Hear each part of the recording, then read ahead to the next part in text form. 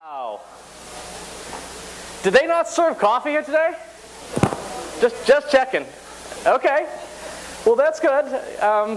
I guess, in the absence of that, just sort of either pinch yourself really hard or slap yourself in the head. Whatever works to wake yourself up, because we're going to be talking about how to market your WordPress blog. My name is Christopher Penn. I'm the Director of Strategy at an enterprise email marketing company called WhatCounts.com. We will not be talking about the company today. This lovely chart here is available on my website. So if the screen is hard to see, if you're too far away from the screen, it's blurry, you're blurry, whatever, download it as a PDF, and then you can follow along on your iPad, your iPhone, your Android, BlackBerry, Blueberry, Raspberry, whatever. Let's get started. Before we start talking about marketing, one of the things that people do really, really, really, really wrong with marketing, but especially digital marketing, is that we tend to focus on the how. How do you do this? How do you make this work? What plugins should I be using? How do I do this? We never, ever, ever stop to say, why am I even bothering to do this in the first place? So the first section of how to market your blog is to figure out why you're even bothering in the first place. What do you want to do? What are the goals you want to achieve? If you're blogging for just yourself, your goal might just be, I just want to have a bunch of people read it, or I want to have the right people read it. That's fine. If that's your goal, make sure that you understand that.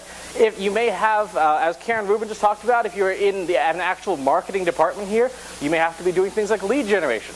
Just out of curiosity, a quick show of hands. How many people are here for themselves personally? Okay. How many people are here for a business purpose? How many people are here for both? Okay, good. And then, of course, there is, it's perfectly valid to try and actually earn some income off of your blog as well, and you can certainly do that. We won't be talking much about the income stuff today because I wasn't asked to, but I would suggest looking into things like affiliate programs as the starting place, because you can actually do beer money and then more than beer money down the road. Most things in marketing have a funnel. If you're not familiar with the funnel, this is a funnel. In marketing, you have an audience. These are people who could read your stuff. They're people who would maybe be interested in reading your stuff. Let's say, for example, you are running a substance abuse program. If you're looking for people who, your audience of people who are having substance abuse problems or are related to them, there's a very good chance that if you don't have anyone in your life who is dealing with a substance abuse problem, that's not your audience, right? So you got to figure out who your audience is first. If your blog is about cooking, if your blog is about marketing, if your blog is about World of Warcraft, who in the grand scheme of the internet is actually interested in what you're writing about? From there, you got to figure out a way to get those people and have them raise their hand and say, I'm interested in reading. I'm interested in learning more about what you have to offer. And we'll do this, we'll talk about this when it comes to some of the different methods. If you are doing this for business, at this point you probably want to have them make some kind of commitment to you. So not just reading your blog, which is good, but actually doing something, filling out a form, becoming a part of your mailing list, buying something as customers. And then at the very bottom, and this is kind of interesting because it works for both personal and business, are the people who absolutely positively love you so much that they will market for you. They will go out and tell the world that you exist and that people should be reading your blog. Blogging has its own sort of funnel, audience, visitors, readers and subscribers, again, customers and then evangelists. So it's not that different no matter whether you're doing it personally or professionally. One other thing that's really, really important as a conceptual idea that you need to get into your head to understand blogging, because blogging is a lot about content, is this lovely chart here, based on a talk given by a guy named Deb Roy over the river in Cambridge at MIT. Deb talks about content and a feedback loop with conversation, which is what we have a lot of today. So you have content, 80 people here, read your blog, they go up into this cloud of audience, whoever they are, wherever they are. It could be at the water cooler at the office, they could be on Twitter, they could be sitting in the person sitting next to you. They talk about it, and then they tell people who come back down to your blog. This, for example, is a set of metrics from Facebook. It says 80 people hit the like button on my site. That got seen by 32,000 people, and then 107 people extra saw that stuff and came back to my blog. To the extent that you can create content and have a seed list to get people to, get that initial 80 group of people there, you can then take advantage of this feedback loop to drive more and more people. This is the basis of pretty much all content marketing. If you just publish it and you don't have the audience piece, nothing works, right? So you have content, you build it, they will come. That never happens. That worked maybe like for the first 5 blogs on the internet. It's true. So content strategy, only half the puzzle. The audience, right? You need to, you also actually do need content, because this part at the bottom here, where it says, good. This should actually probably say good content. If you have sucky content, that feedback loop will never get started, because nobody wants to read about your cat unless there's a lot of people. You have a very famous cat. And then, of course, finally measuring things. So who's going to read your blog, right? Actually, where'd the microphone person go? The one that was in the middle of the room there. Okay, if anyone wants to just talk about who your audience is real quick, stand up and get to the stand there. Any volunteers who want to talk about their blog? Stand up and go to that funny podium there. Do I really have to stand up? Yes. Oh, man. I know it's warm. That's okay. Tell me about your blog. Tell me about your audience. Well, we're WordPress theme developers. Okay. Anyone? And we're trying to get eyeballs of people who develop themes or creating WordPress sites. Okay. How do you find them right now?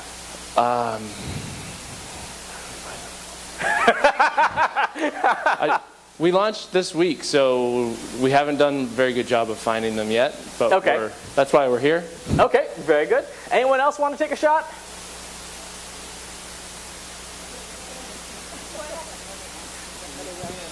Tell us about your blog. We actually talk about local business listings and websites. Okay. And the way that we find, we're targeting local customers, the mom and pop business. So it's basically starting out just by trying to find them in the 7-pack or in the, you go and you search for them and you find them. So we're doing it like cold, starting off really cold. Okay, that's fine. Starting off cold is fine. One more person. Anyone else feeling brave? Oh wait a minute. Come on, get up. Get up.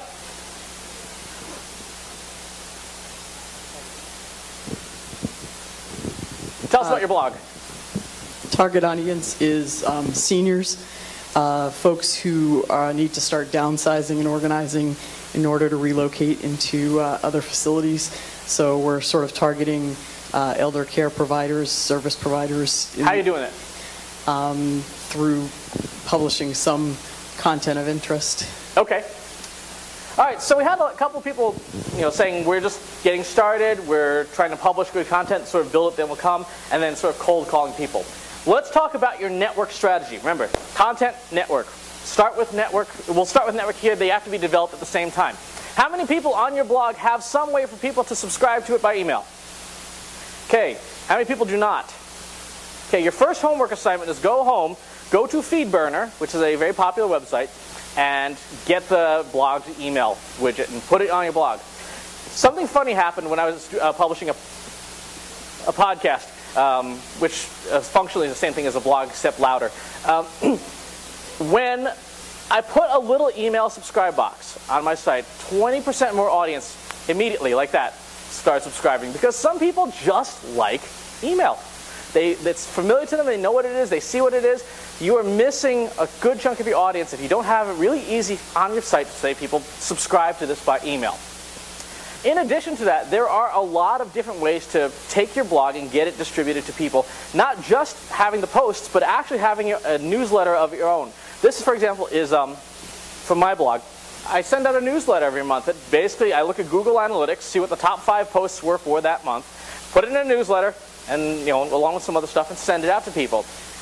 This brings back people to the top 5 pieces of content. This itself is shareable, so it builds the network. And there's mechanisms in this to say if you want to forward this to a friend or share it with your social network, you can. This is a really simple thing to do. It costs you nothing except learning how to use Google Analytics to find your top 5 posts for the last month. But people miss stuff. How many people are subscribed to have a favorite blog they read? Okay, how many people have ever missed reading a post on it? Yeah, 100% of the room.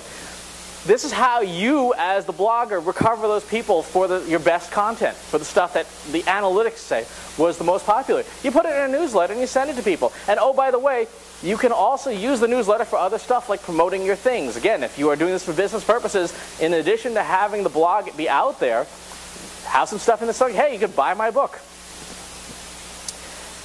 There's also something called an autoresponder. Anytime someone joins a mailing list, how many people have an email mailing list? Wow, okay, good, about a third of the room. With a mailing list, there's a thing called an autoresponder. The moment you sign up for it, it should send a piece of mail out. Most of the time, we waste this opportunity. Most of the time, we say, thanks for joining my list. And that's it, and you walk away. Hey, how about say, thanks for joining my list. By the way, we have a blog here that you can subscribe to. Put that in there. It's simple, it's easy, it costs you nothing. Now, some of the tools to make these things happen. Gravity Forms is one of my favorites. Makes creating a form to subscribe to a newsletter, subscribe to a blog, whatever. It does cost money. I don't remember how much, but it's somewhere like expensive beer money, not cheap beer.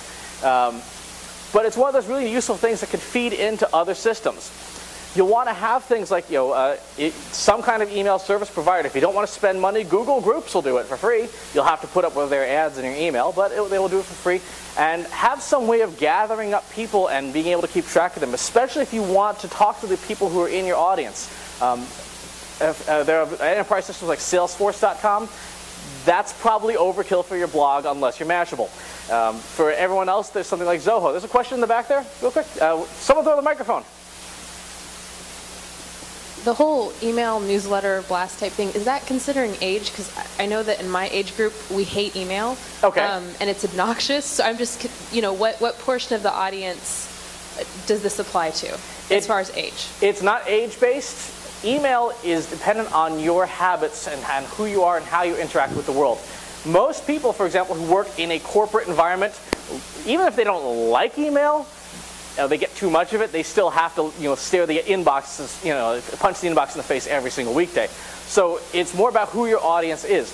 If it's drunk college students, you may want to have promotional stuff tied in with your blog on Facebook. That's okay, but still offer the email option, because one of the things that you'll find when it comes to all these challenges, the more of them that you can manage and offer within reason, the more likely it is you'll uncover segments of your audience that you did not know was there. If you assume that you're just talking to college students, and you assume that you should only have a follow us on Facebook thing, you may have those parents who are checking it out too, and you're completely missing them. So that's email marketing. Advertising is a good way to promote your blog if you have a budget. There's sort of the big platforms, Facebook's pay-per-click program and Google AdWords as a program. AdWords is really expensive. Facebook is getting expensive, but depending on your niche and what you're blogging about, can still be somewhat cost-effective. If you can set aside, on a commercial basis, $5 to $50 a day, Facebook is not too bad for getting people to actually visit your blog. Not just the thing about Facebook that a lot of people misunderstand with their advertising system is that it's not just promoting stuff on Facebook. You can put your blog in there. You can put your company website in there. You can put whatever you want in there, but it does work reasonably well for getting people to at least stop by. Yes, ma'am. Someone throw the microphone. So you just talked about Google AdWords and Facebook. How do ads on LinkedIn rank compared to them? Price-wise, results-wise, any info? You got to test. For the work that I've done with LinkedIn, it's been really, really expensive. I mean, really expensive, and has not done all that well. It's paying $5 or $6 a click. You go through that $5 budget day really, really fast. Next, social media. Everyone's favorite. It's the shiny object in the room. There's a couple things with social media. Number one, you actually need to have a goal. There's a lot of different things you can do in social to promote your blog. One of the worst you can do is just be out there saying, hey, look at my blog all day long. That's really, really annoying. And yet, strangely, a lot of people seem to do that. They go on to popular companies' websites, and everything on Twitter is new blog post, and Facebook is new blog post. No one cares. So, starting with audience targeting. Who do you want? Do you want elder care people? Right? Do you want people who are WordPress developers? There's a ton of different ways to find the audience that you're looking for. Here's 2 tricks. Number one, if you have an email list already, take the email addresses, 100, 1,000, whatever. I'd say 1,000 is good if you have it. Load it into a brand spanking new Gmail account, right? Fresh, totally started, brand new start. And then go social network by social network. The first thing you do when you sign up, it says, hey, invite all your friends from Gmail or whatever. And count, out of the 1,000 people, how many of them are actually on Twitter?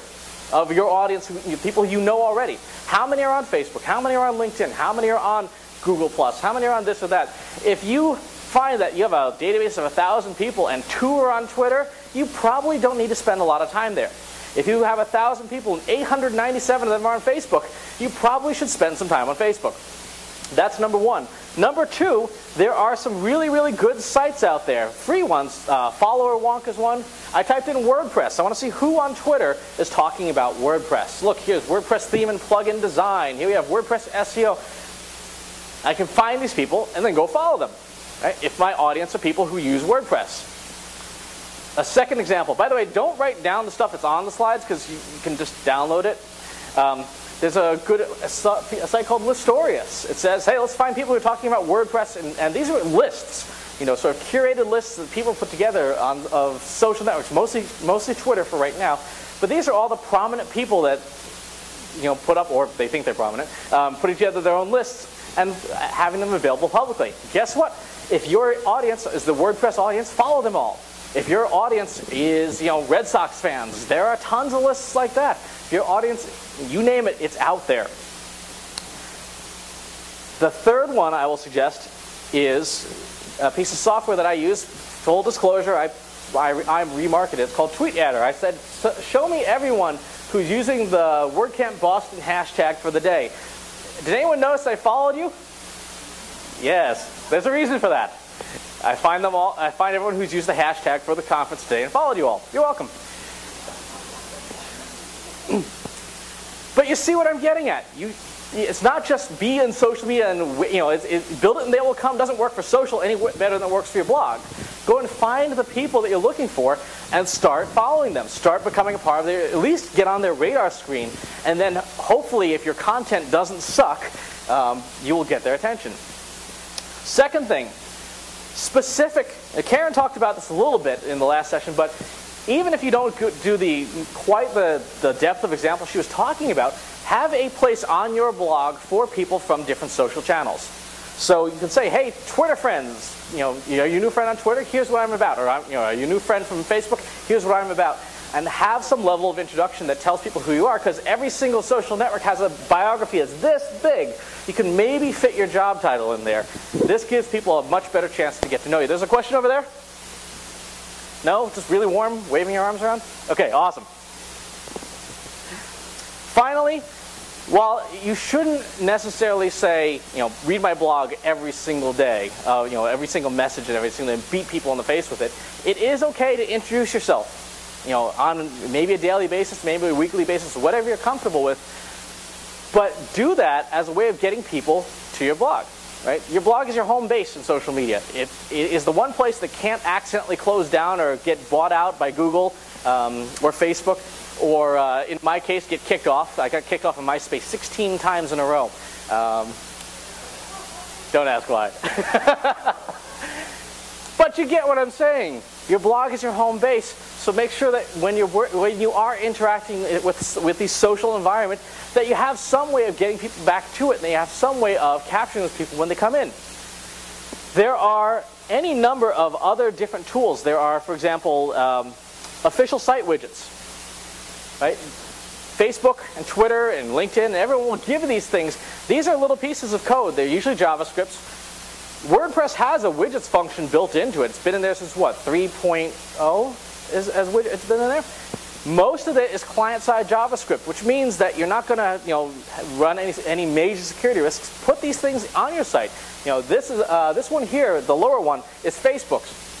Facebook tries to measure who has shared stuff from your blog and recommends it for new visitors. Very, very handy because it gets the content which is locked in your blog and makes recommendations to new people. By the way, this also shows up on Facebook, which again is talking about that content loop. Upper one, of course, is a LinkedIn profile, and you can do all sorts of fun things with that. But The social networks, as a way of reinforcing their own power bases, want to get people involved in your stuff, so make sure you're using the official plugins. They are free to use, and they are really literally copy and paste into the widget control panel. There's another question somewhere. Someone was waving. Yes, right there. Throw the microphone. Someone.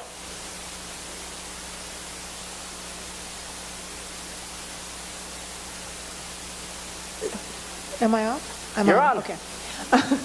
Backtracking a little bit, you were talking about loading your email database into a brand new Gmail account, and then finding out what social media people are involved in. Yep. I missed the part in between loading it and finding out. Sure. Every single time you go to a social network, when you sign up, and also if you click on the Find Friends button, it will say, hey, why don't you connect your Gmail account? You, of course, click through and say, connect my Gmail account, and then you don't have to actually go ahead and go through with it. You just look at the screen that says, we found 8 of your friends on Facebook who are in your Gmail account. We found 12 of your Twitter friends, and so on and so forth. So that's how that works. Throw the mic. No, unless you hit follow, in which case they'll know very, very, very quickly. You're welcome. Yes, sir.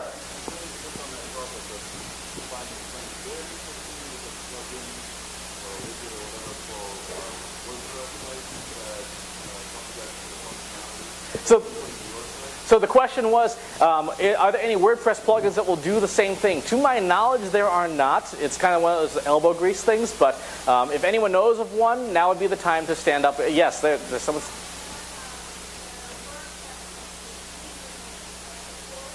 A reporter for Gmail? Yeah, but that doesn't run inside of WordPress, unfortunately. Reportive, R-A-P-P-O-R-T-I-V-E. It's a Gmail plugin that lets you stalk all your friends right inside Gmail. People love that. Okay. So now we've taught you how to stalk your friends on social media. There are other avenues. One of the greatest mistakes digital marketers are making today is that they assume social media is the be-all and end-all of marketing. It is not. It is useful. It is certainly cost-effective, but it is not the only thing out there. When you are at events, if you can get a speaking slot, that helps. But even if you're not, even attending at things like trade shows is a great way to reach people, particularly if you have a business-focused blog. There is a trade show for everything, and it's not always called a trade show. It's called a conference or a camp or something like that. But I guarantee you, if you are blogging about something, there is a show about it somewhere, unless you're possibly talking about people dressed up as otters smearing themselves in peanut butter. There may not be a show for that. When you go to a trade show, there's a little secret about the trade show floor. The people who are at those booths can't leave. So that's a perfect time for you to introduce yourself and get to know them. And you also know something else about them because they're there. They or their company have at least some level of investment in the space because they paid between $1,000 and $10,000 for that little 10 by 10 piece of paradise. So even if you are not speaking at the event, go introduce yourself, figure out who the players are in the space, and see, there are good opportunities there for people to talk to, and maybe get guests for guest blog posting. But events are very useful. Do we have any questions on the network portion before we move to the content portion? Last chance, going once, going twice. I'm hitting the heroic button. All right. So content is the other half of making this stuff useful. Use the syndication mechanisms. RSS to email. Guest posting on other people's sites is very effective because they stand a very good chance of letting you put lots and lots of things like calls to action to your blog in them. Inviting people to guest post on your site is equally effective. I did this in April. I invited 10 of my friends to blog on my site, and every single one of them, which of course have their own social networks and their own audiences, made prominent mention that they were blogging on my site. It brought in quite a bit of traffic, and it was good content. It was better than my content, so I almost considered giving up my blog. And make sure you're using the obvious plugins for social sharing in your content. Share this, add this, play with this, send this to people, punch people in the face with this. Whatever the plugin is, there's tons and tons of them in the WordPress codex. Pick one, try it out. If it makes your blog look ugly, turn it off and find the next one. I personally use Add This, but I personally use Add This only because they give you just a plain old text link in addition to all the fancy buttons. And if you have things like an email newsletter where you want someone to share your blog via email, that's the only one that actually works. But that's personal, I'm not endorsing it in other ways than that. In terms of search engine optimization, there's two halves. There's stuff you do on your blog, and there's stuff that you don't do on your blog. Karen talked a little bit about some of the plugins for on your blog, like all-in-one SEO is useful. It's you just tell oops, wrong one. You just tell it what to do.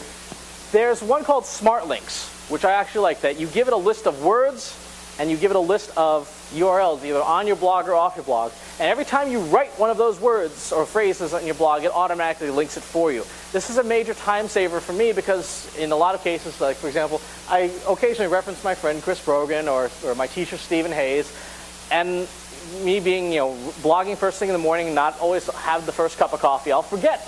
This kind of cleans up my mess after me. Very useful.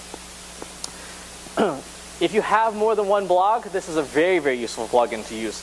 And SEO Smart Links. Here's the thing about search engine optimization on site. Most of it these days, beyond getting it readable in Google, beyond getting the engines index it, doesn't have much impact anymore. Because all of the major search engines now are working on algorithms to say, let's figure out how you can cheat and let's then not rank those things. So it used to say things like, okay, make sure that your keywords that you want to be known for are bolded on your blog. Well, until some jackass bolded every word on their blog. Let's make sure the page title matches exactly the things you search for until, again, someone else made an entire WordPress spam blog of all the popular keywords. So the engines don't count what's on your site for as much. Maybe 20-25% of your search ranking is based on what you do on your site. Do the basics to make it readable, do the basics to make it usable to humans and friendly to humans, and then spend most of your time off-site. What do you do when you're off-site? Start with link building. Open Site Explorer, you type your blog name in, you can see who's linking to your blog. You can do this for competitors, for other people in the space, and see who's linking to them. So, let's say you're doing an elder care blog. You can figure out who some of the major providers are in the same space. Like, for example, VinFen runs a very popular set of things. So you say, okay, type in vinfen.com and then see who's linking to them. And then go after those folks and say, hey, I've got a blog about elder care too. Would you consider adding me to your index? Would you consider mentioning me in social media? Whatever the case may be. But this is a very handy tool for figuring out who else in your space is doing these things and where they're getting their links from. And then, of course, you can do the same. You can even do sort of side-by-side matchups. There are a lot of sites like Quora, back in the day, Yahoo Answers and Google Answers, and you name it. There's a lot of these question and answer sites. LinkedIn has one built into it. These are great places to showcase your expertise, not only because you're actually providing useful information, hopefully, but it also is a good opportunity to get people linked back to your content. So if you have the time, and it is a time suck, consider using some of the different question and answer sites online. There's earned media. How many people here are subscribed to helpareporter.com? See, this is the first audience in like 2 months. There's been more than one person. Awesome. And for those people who are not subscribed, it's called helpareporter.com. It's free. Every day, 3 times a day, Peter Shankman sends out a list of inquiries from journalists. Everything from, hey, can someone talk about the new Viagra alternative, to what's a good travel package in Bali for under $18 a day. And it's a whole long list of these queries. If you're blogging about something that reporters are likely to be talking about, like Amy Winehouse, there will be a query in Help a Reporter that you can answer and get yourself some earned media. And it's not just other bloggers, and sometimes it's things like CNN. So it's a good opportunity, it costs you nothing. So make sure you're using that. And finally, good old-fashioned social signals. So as much as we would like to say social media is sort of entertaining, Google especially, and Bing to some degree, have recently started paying very, very close attention to social signals, to how things are shared. In fact, it's to the point now where your search results will be different than the person next to you based on who you are connected to in social media. So let's say you're all connected to me. If you follow back, you will be. And you type in the word email marketing. My company's site, because I've shared it on Twitter, will appear higher in the results that you see than if you were not connected to me. This means that you as a blogger, you as a content creator, need to develop a stable of folks, including people who are loud and have large audiences, because you will actually be influencing the search results of those people, their audiences. So when they type in elder care, or when they type in WordPress plugins, or when they type in personal assistants, or when they type in project organizers, your stuff, because you're sharing stuff and you're connected to their network, will be different. Is that clear to everyone? Okay, social media, what you share and who you're connected to, you influence their search results. So if you're friends with someone on Facebook, if someone is following you on Twitter, and you are sharing stuff from your blog, and people are searching for the stuff that you blog about, if you're sharing it in social media, when those people who are following you or your friends search, their search results will be different. Your blog will show up when it probably shouldn't if you were all not connected in social media, which means it's really, really, really kind of scary and a little bit creepy. If you're not building a social network, you are basically losing out on the newest version of search engine optimization. If you're not doing something that's public facing in social media, you're going to be taking a bigger penalty. If you are focused on your audience and you do the stuff that we talked about in the social media section about finding out who your audience is and connecting with them, how many people are familiar with the term called retargeting?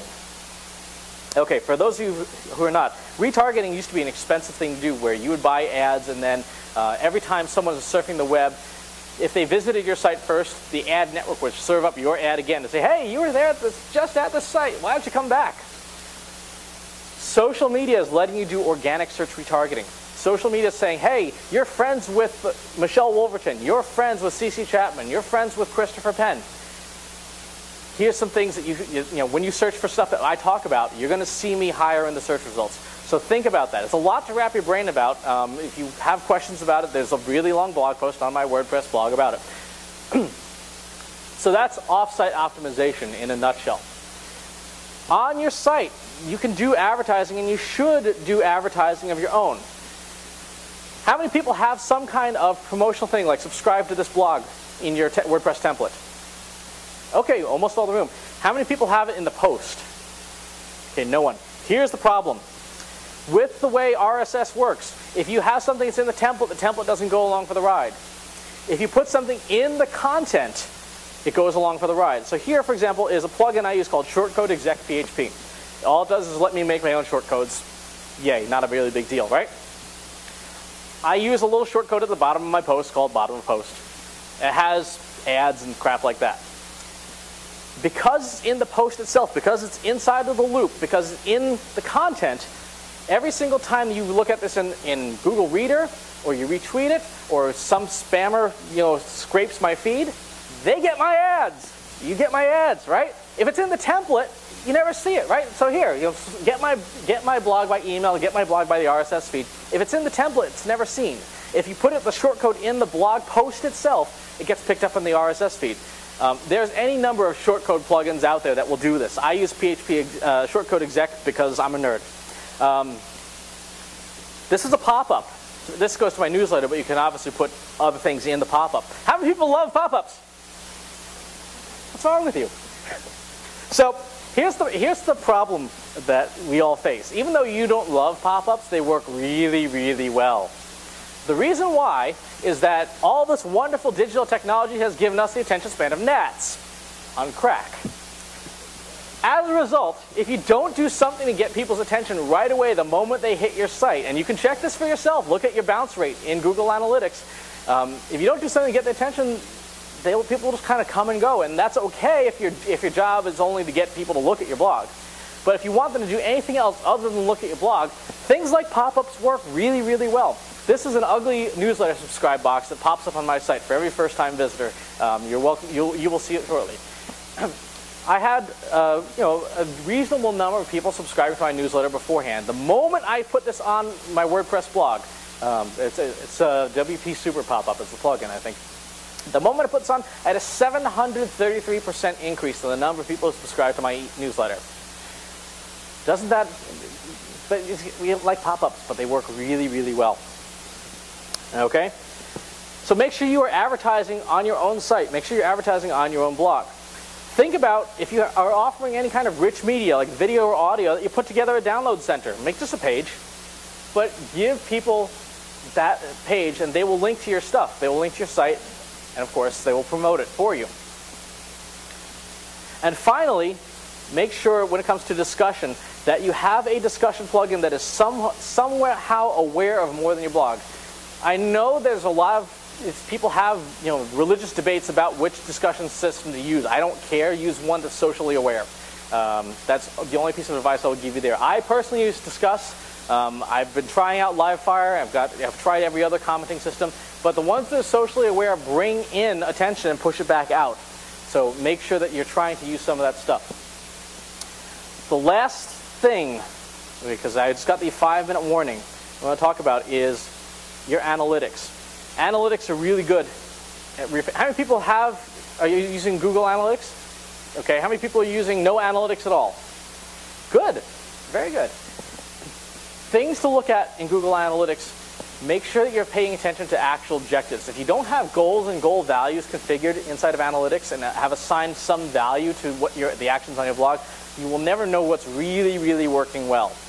Even if you have to fake it, even if you say every newsletter subscriber is worth $1, even if you have no idea, just put something in there so that you have a better or worse idea of what's working. So we have raced through what was essentially an 8-week marketing course in about 40 minutes.